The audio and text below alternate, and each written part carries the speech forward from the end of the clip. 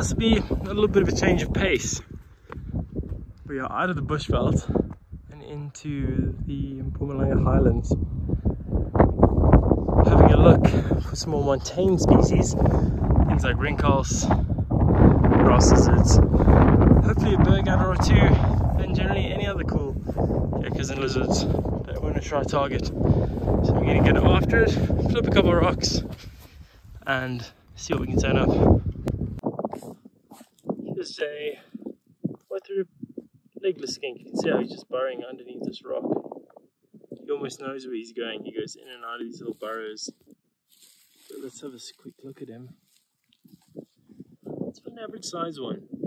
We've seen a couple of these in the past. This little derpy looking face. They're quite good looking little lizards, and not seen all that often, not photographed too much, so we're going to grab a shot or two of this guy. Well, there's a little find. We have a white-throated legless skink, Contius albigularis. It doesn't seem to have a white throat at all. Sorry for the wind. Mountain life. Yeah, have a look at that little guy. Just under this little rock here. We're going to pop his rock back and pop him back under the rock. And here you go. This is what we've been looking for pretty much for the last 3 hours. Ed and I had a real tough time trying to find this guy and see just a little bit of the habitat we found it in. This, of course, is the bird adder, different to the ones in colour anyway that we see in the Western Cape. These in Mpumalanga and Escarpenburg, much smaller, beautiful chevrons, and you can hear he is pretty grumpy. I just flipped a really nice common crag lizard, Pseudocordalis melanotus. He is grumpy, but he is absolutely gorgeous. So of course, we'll get some photos and just go back under his rock. This is the Transvaal dwarf chameleon we got last night. I just came back to the site, but as you can hear, there is a raging brush cutter or something in the background. But these males are absolutely gorgeous compared to slightly more dull females. But yeah, I'm just going to let him go back. Here in eSWATINI, there's a black mamba. Let's see how long he is. It's probably only about 2.4, maybe 2.5. Some say that's long enough.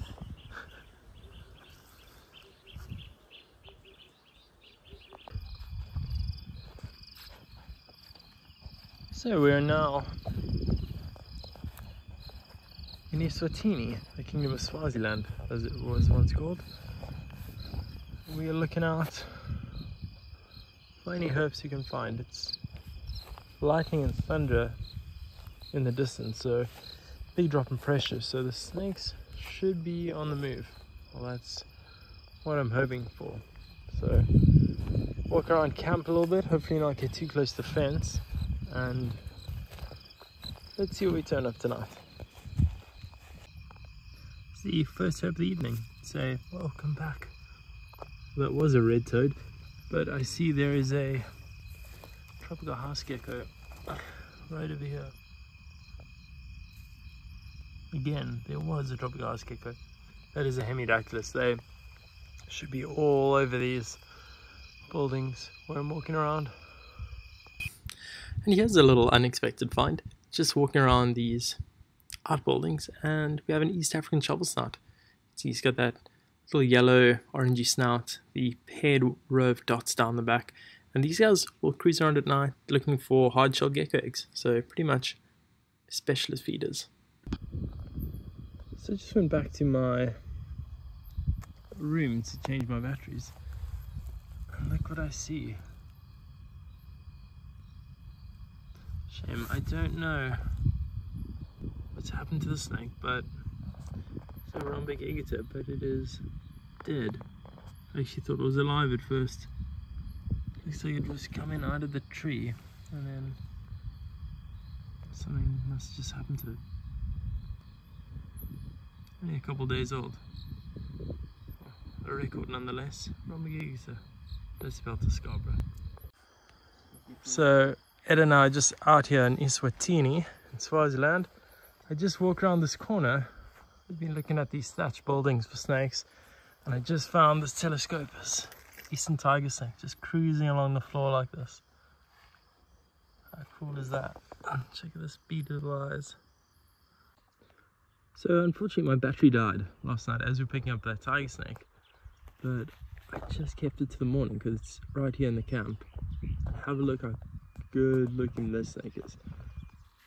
I'm pretty sure this will be the first time we have seen this species on the channel, so not a bad place to be. Telescopus semiamulatus, very similar to the Bugia and some of the other cat-eyed snakes around the world. Long slender bodies, rear fangs that really do like to bite when given half the chance. They feed on sort of geckos, frogs, and they'll even take nesting birds and have been reported taking bats. One of the most beautiful snakes in the country. So just walking around these aloes looking to see if I could see anything, and I got a big old southern foam nest tree frog. I mean, you can see this guy's absolutely gigantic. Have a look at his cute little toe pads. These guys are actually quite unique amongst the frog world here in eSWATINI, where we currently are, a country just outside of South Africa. They actually build these really large foam nests above the water where they lay their tadpoles, or lay their eggs, which form into tadpoles and drop into the water. You can see this in reference, just in reference to my hand, how big he actually is. I don't want to disturb him too much, but I'll go grab my camera quick, get a few pictures of him sitting here on his aloe before I let him carry on his day. And here's a new one for the channel. This is a East African shovel snout. Beautiful little harmless snakes that feed exclusively on gecko eggs. You can see if we zoom in here, look at that little yellow tip snout, typical white paired dots down the spine. And yeah, this guy was just moving around some rocky walls last night. And we found the smelly mammal. He's crossing his road. Let's have a look what I just got. Crawling on this tree on a very overly sized branch. Very skinny flap-neck chameleon. This is a female. It's not entirely impossible that she's laid eggs recently because she is really underweight. She could do with a couple of little crickets and some insects to bulk up. But yeah, I'm not gonna disturb her at all. Just gonna let her do her thing. We saw quite a few of these guys in some of the early videos, so this one can just go on and do its thing. And this is the ever-present red toad, quite a common species among this sort of dry savanna bushveld habitat, although we've had quite a bit of rain here, so these guys are absolutely everywhere, and one of the favorite food source for our good friends the Mozambique spitting cobra. So hopefully be able to spot a couple of those before we head back to South Africa. Oh, that's a bummer. Although we knew it was dead, this is a pretty large black mamba, just in between two sugarcane plantations. They don't have much hope in trying to cross the road. Can move this guy up the road, carry on. Another surprise find. I got this little spotted bushneck just sitting in the rafters of this bird hide. Didn't get the catch on camera, but decided we can just let him be. We see quite a lot of these guys, and as soon as they go in these rafters, they absolutely disappear. So he'll go on hunting little reed frogs, things like tropical house geckos and dwarf geckos. Whoa, brother! You just got this beautiful female eastern hinged tortoise just sitting on the road, just as we were driving through this little forested section. These guys often get hit by cars, so we are just going to pick her up and let her go back into the forest.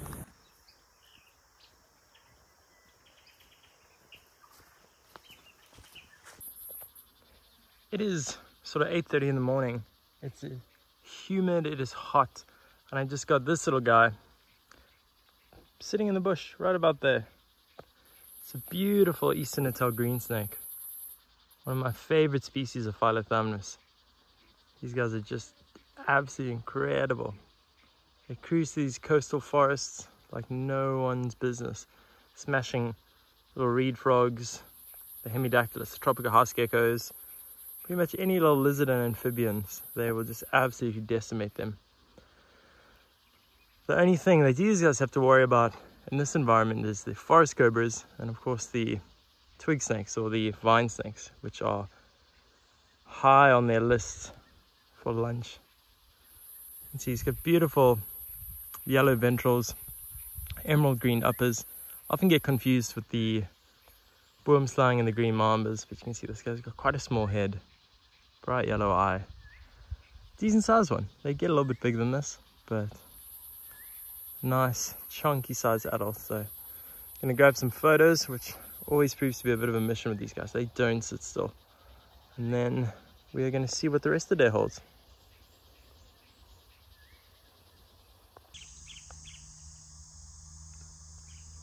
So I've taken a little while to compose myself, but have a look at this. This is the holy grail of South African herping. It honestly does not get any better than this. This is the East African gaboon adder, or the East African gaboon viper. And we're just out here near Cozy Bay, right on the Mozambican border. And this snake is absolutely ridiculous. Just sitting here in the leaf litter, just off the side of a little trail. The snake is scale perfect. There is not a scale out of place on this animal. Beautiful dusty pinks, and although it looks quite obscure and quite vulnerable just in the leaf litter here, once it's in the denser stuff amongst all the root systems, these snakes are almost invisible. I've hardly seen any of these snakes. I've seen 2 since I've been herping here in Southern Africa. Absolutely ridiculous. East African gaboon viper. I'm going to grab a couple of 100 photos to make sure I get something that's banging, and then we'll do a little video on just the release. So I've just been getting some footage and of course shooting a stack of stills of this hatchling or really young East African gaboon adder. You can see how beautiful these dorsal markings are, completely geometric. You can tell it's a really young snake. I know it's difficult for scale, but you can see just how big the eyes are on that head. And of course, they need to grow into that head a little bit more. Just flipped another species of Scolotes. This is Scolotes vestigifer, the coastal dwarf burrowing skink. Good morning, it's our last day before I head back. Just busy packing up all my gear. And this brother is just here, right outside my front window of the accommodation. This is a marble tree snake. There's a arboreal species, pretty much specializing in eating geckos and things like tree frogs and all the other kind of critters we've been after the last couple of days. They always got quite an attitude on them. Little quite grumpy guys. Rear fang species, not dangerous, but as you can see, he's really grumpy this morning. So I hear all the birds going berserk. I don't know if the birds are giving him a hard time. We're just gonna pop him back in the sort of forest. As you can see, it's right on the edge here, so that's obviously where he came from. Just before we snap a few photos. Here's just a better look at this marble tree snake that we just got just on the corner of the room. Gorgeous animals, full of attitude. Reminds me a little bit of the eastern tiger snake, sort of like crossed to the herald snake. Full of attitude, arboreal species. Can't go wrong. What a good looking snake.